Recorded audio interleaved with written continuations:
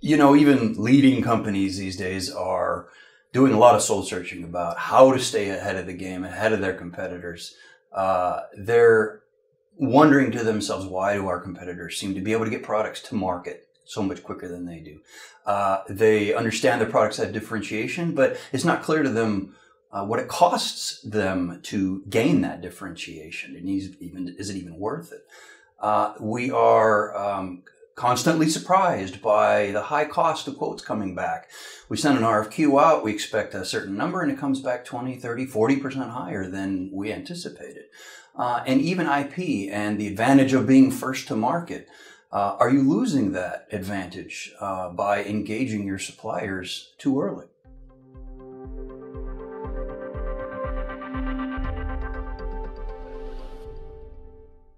Even the best companies follow the old truism of got to get our suppliers involved early, right? For early cost input on concepts, right? For manufacturability, for component shortages, etc.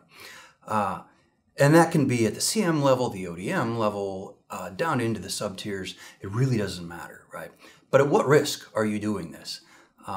Suppliers have little motivation, really, to quote you aggressively on early cost input. You're going to hold that cost against them and demand that low cost down the road in a full RFQ. If they quote high, well, they're probably not going to get the business. So they're in a no-win situation by getting involved early.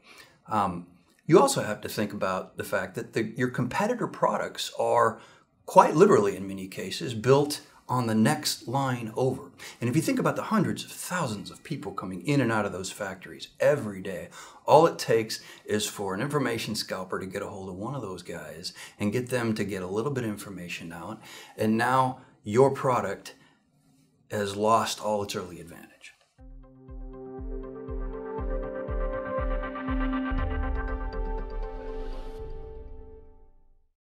The real truth is you should not be looking at your global supply chain as a partner, right? Even the strongest companies, Apple, for example, are known for their extraordinary lengths of keeping security throughout their supply chain. But all you have to do is look at Mac rumors 9 months before the next iPhone is going to come out and see how effective that security really is, right?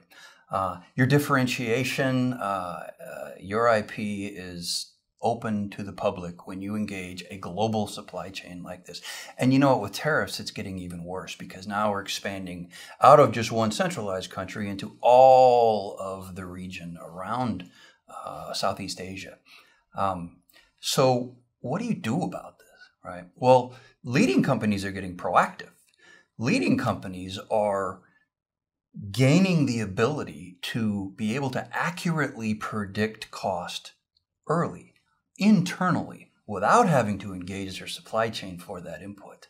And so really, it's about protecting your IP and keeping your products under wraps as long as possible.